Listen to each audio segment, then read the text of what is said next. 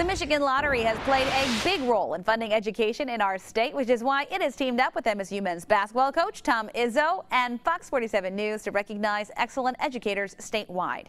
Here's this week's Excellence in Education Award winner. Alyona Troitsky is an English teacher who immigrated from Russia with her family when she was 9 years old and learned English as a second language.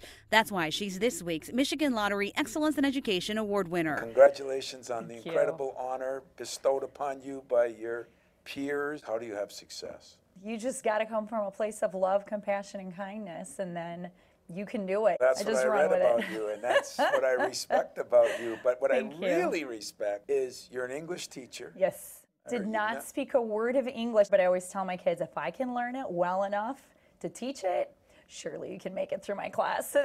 Alyona received a $500 check from the Michigan Lottery, and her classroom at Holt Junior High School will receive a $500 grant. Oh, it means that people like me. They really, really like me. The Excellence in Education Award is sponsored by the Michigan Lottery, proud to provide more than $20 billion to support public education since 1972.